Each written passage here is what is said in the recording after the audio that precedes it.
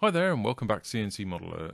Today we're looking at how I develop a GT2 timing pulley in Fusion 360. So here we go, we're going to try and create this GT2 pulley. So first thing you do whenever you do a new thing in Fusion is create a component. So we'll call this GT2. Oh, I hate it when. Why doesn't Fusion just automatically go to naming the component? Then we're going to go and save that as, okay, so I've saved that already as a file. So now we're going to, in here, we're going to insert a canvas. So I've got the spec. So select the face, select the file, and then OK. Then under canvases, go to calibrate, and there's one point, and there's the other point, and that's going to be 2 millimeters. So that's calibrated. So now that's, whilst I'm not going to draw directly over the top of this, it is roughly the right size, so I can eyeball to make sure everything's looking good. Now I need to create some parameters to sort out all of these and basically put them all in the right places. So if we go to modify,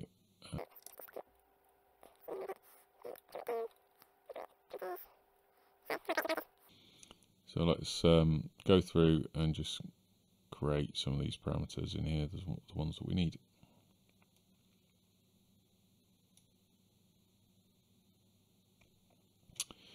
So first off, we're going to generate a pulley, so we need to know the number of teeth. So teeth is just a number. And let's go for a 20 tooth pulley. Okay. Then we need to have the tooth pitch. That's the distance between two teeth, so in this case measure between the roots, and it's 2 millimeter. Okay, so now we need to do a bit of interpretation. So this is for a timing belt, not for a pulley. So timing belt, the specification is basically it's straight. A pulley, this would be curved. So if you imagine this line here, that's the line that represents the metal banding inside the belt, and that will always be 2 millimeters because that's where, you know, the belt's not going to stretch much. But when you wrap the belt around the pulley, this line becomes a circle, and when you wrap the belt around the pulley, because these lines remain perpendicular to that line, then they become radials. And so what we've got to do is translate this into a way that I can generate diameters and radials. So basically, first off, if I know that the belt wraps around and the tooth pitch is 2 millimeters, then basically the diameter of the pulley, so if we go diameter, pulley diameter is in millimeters is I'll do num teeth times tooth pitch. Oh.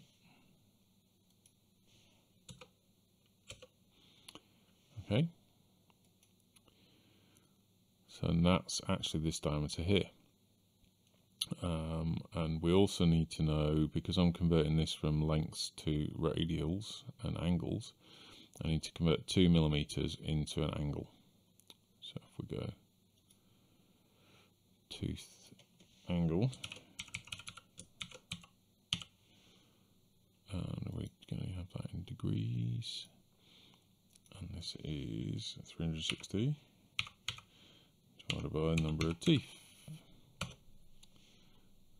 Okay,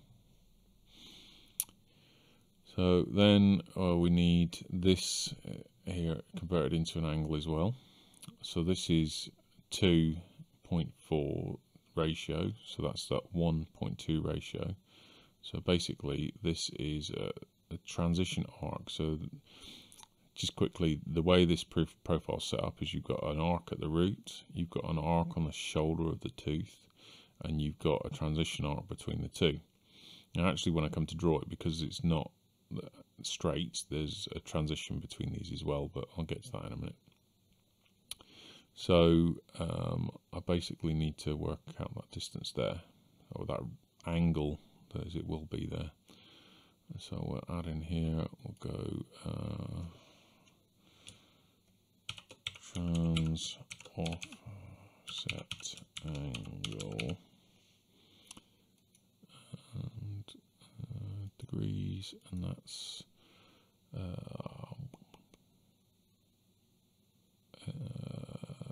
tooth angle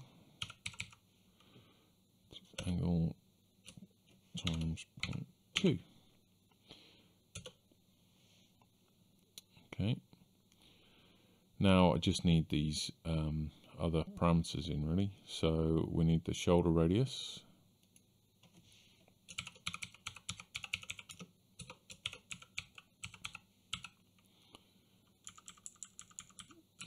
Shoulder radius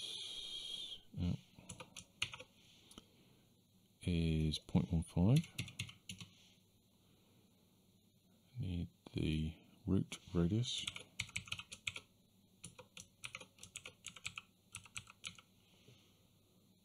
Is 0.555, and I need the transition radius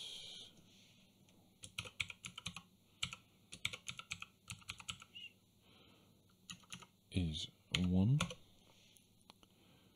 and I need the tooth height, we'll call that.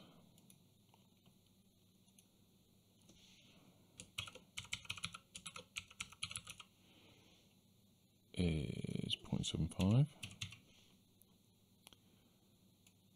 Okay, and the PLD, which is the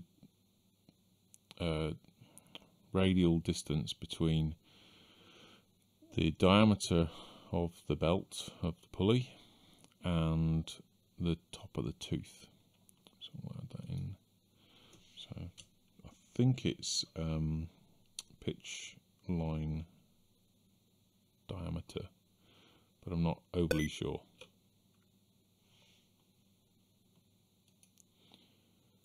So PLD in millimeters, that's 0.254.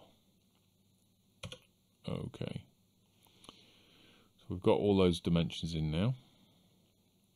So yeah, okay, now we can look at generating this tooth profile. So we're going to create a sketch, put it in that plane. Now, so we're going to need some circles on here to start with. So I'm going to need a circle for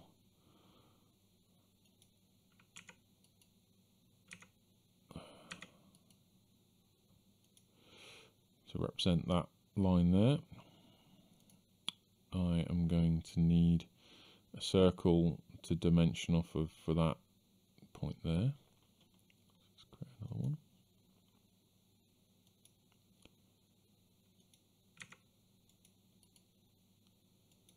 Then I'm going to need a circle that effectively covers the top of these tips, but we'll cover that with an arc later. And now I'm going to draw this as a line symmetrically, so I'm going to create a line here that is symmetrical again as a construction to create that symmetry around. Oh, yeah, so it's constrained horizontal vertical, and I'm going to call that again a construction line. And then I'm going to need a radial line for, so if this mirror line is going through the center of the tooth, I'm going to need a radial line for the bottom of the root. So again, put another one in.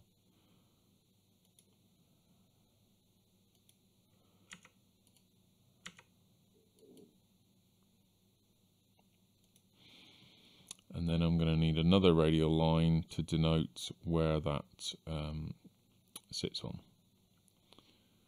where that the center point of that arc sits on. So we're going to do one more.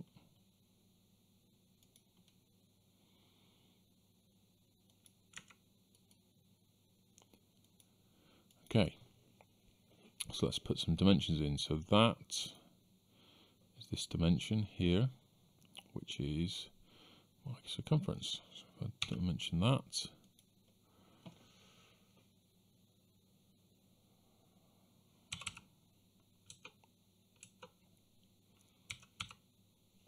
pulley diameter, there we go, pulley circumference, no, pulley diameter, pulley diameter, so that's that. Go out now.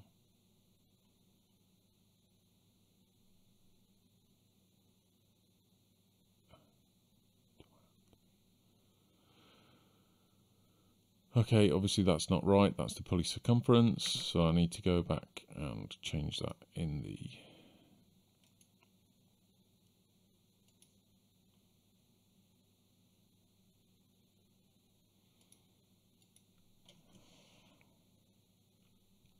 so circumference is pi d, so if I divide that by pi, no, I don't want to do that. Yeah, that's much better. There we are. Okay.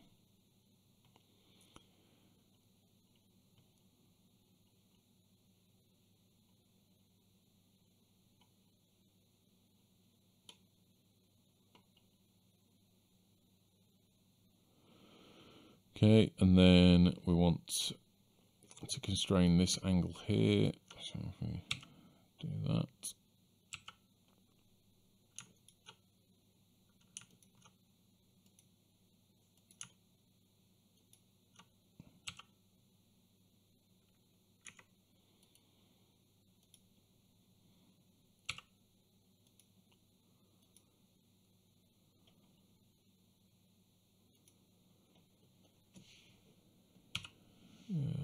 So we got the tooth angle and divided by 2 because I'm going to mirror it. And then we've got this to here. And this is the offset. There we go. So it's got those. Now, this inner dimension, which is down here, is 0.75 plus 0.254. So if we go dimension that, it's the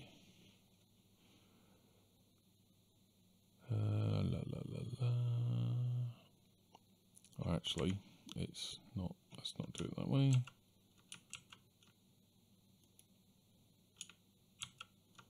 Let's do it this way.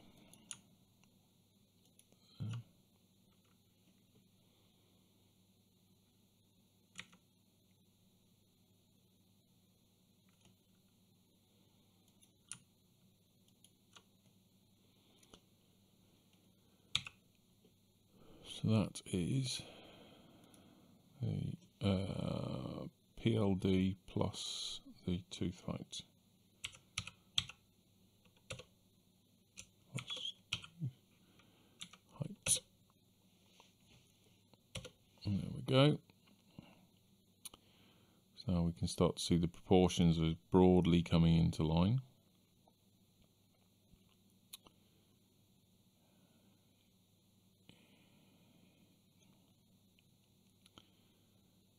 We're now going to need another circle. That's up to here. and that is 0.75 up from there. So again, that's those two dimension, and that is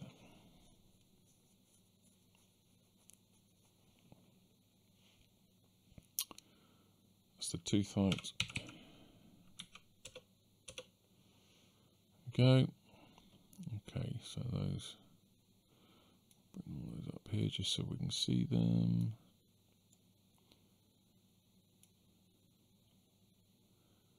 Okay, so now we need to start drawing some curves.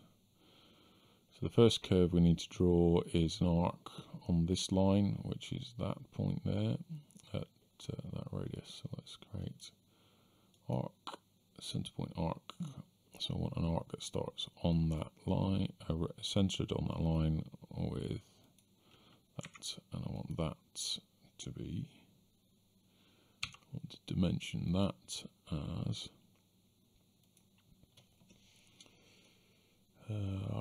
root radius. Okay.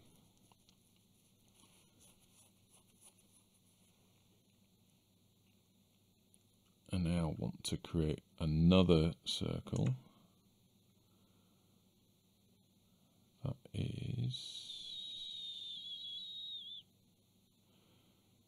another arc, sorry,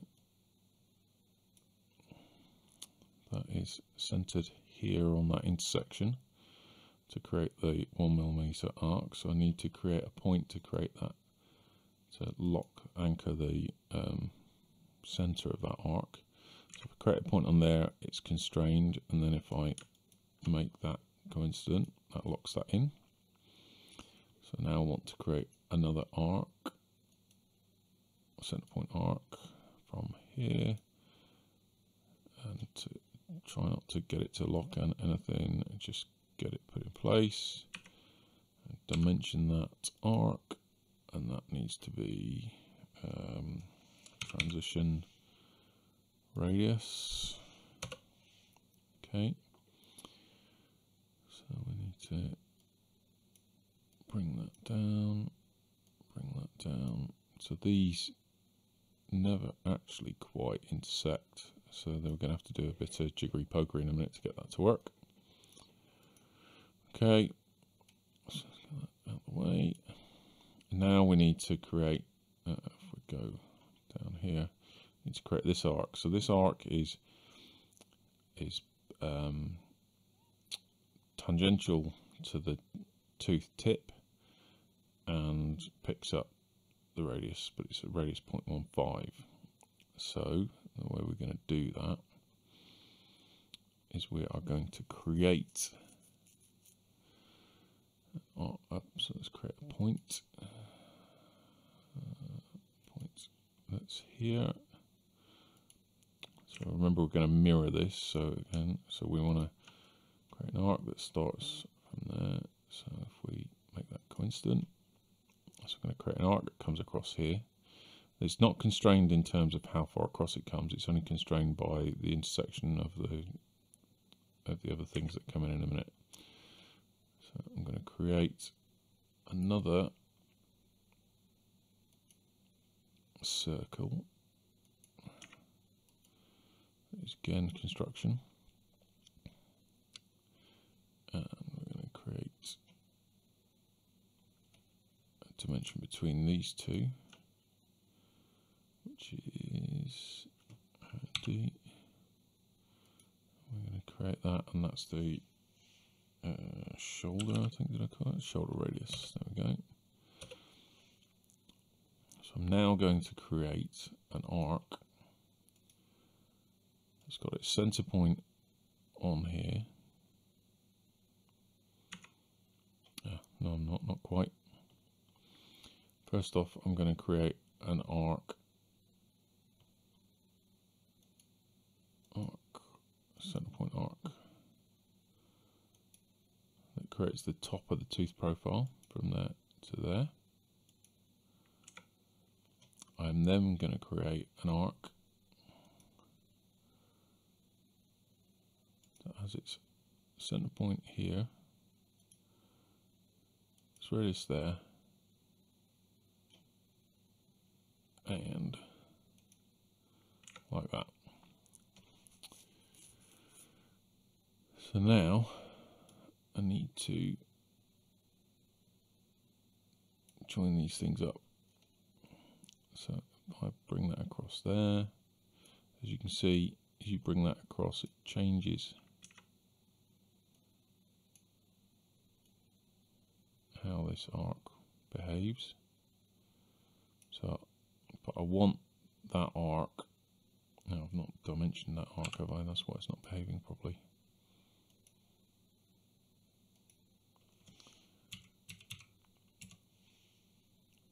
Okay. So I want this arc and this arc to be tangential. So that now locks that in. I want this arc, this arc, this arc, these points to be coincident. But I also want this arc and this arc to be tangential. So there you go. So that locks that in, and it basically predefines that just by the way those arcs work. So if we now look at here, you can see that because of the way it's twisted, they get close, but they don't actually quite work. So what you have to do to get past that is you create an arc,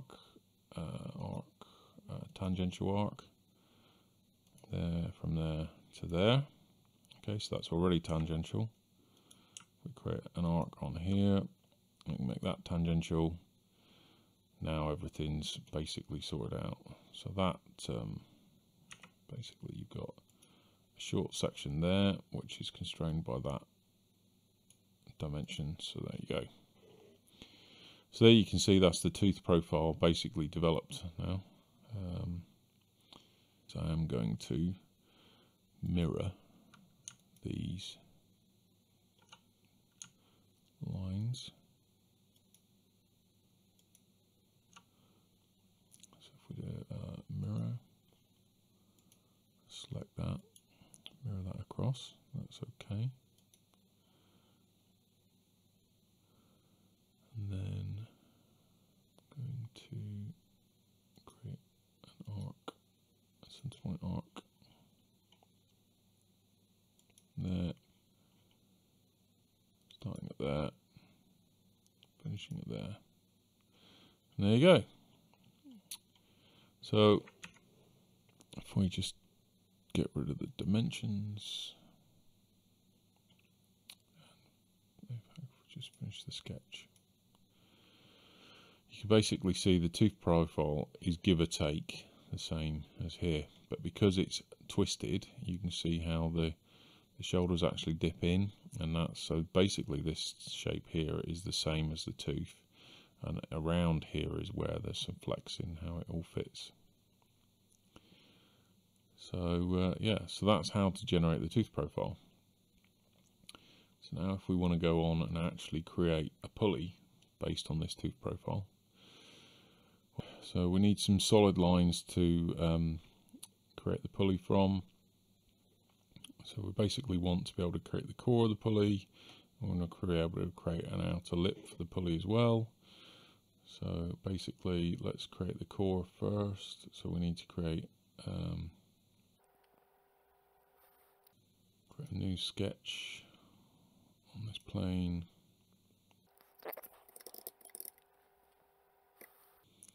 And we're going to project through a couple of lines. There we go, those two lines. Okay, and so now we're going to, that's enough. So we're basically going to project up these two. So if we want a 7mm gully on the pulley to cater for a 6mm wide belt, so that's 3.5mm up, plus say a 2mm shoulder on the pulley. So let's project, push that up by 5.5. Okay, then we're going to do another one to cut away. Let's get rid of that body. Let's do it from underneath. That one, we're going to cut away that to really 3.5. Okay, so there now you see is your thing. So now if we get rid of that body, we now go in and project the tooth profile, project that up by 3.5. Okay, and we're now going to create a pattern, circular pattern, that body around that axis. We're going to do it for number of teeth. Okay. And if we go in, I don't know if we're going to edit this. Yep.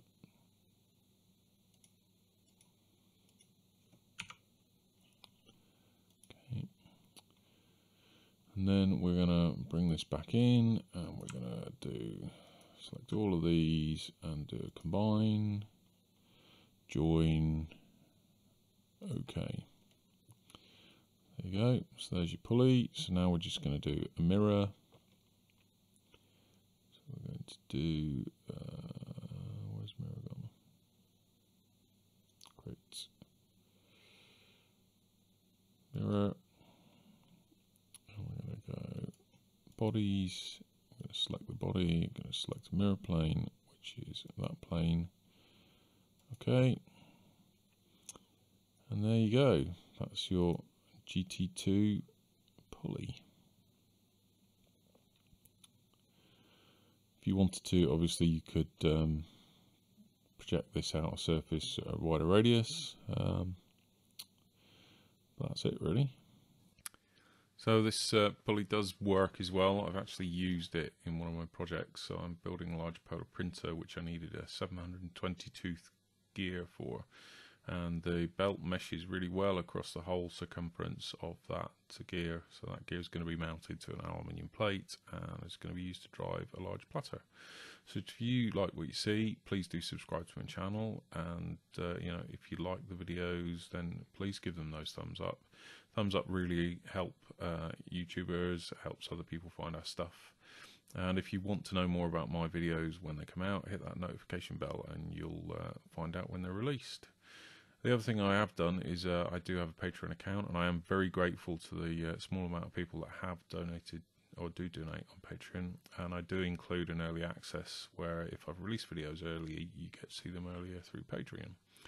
So anyway, hope you enjoyed that. Thanks very much for watching. If you do enjoy my stuff, please consider subscribing, looking at Patreon, and perhaps look at my other videos. So thanks very much. Cheers.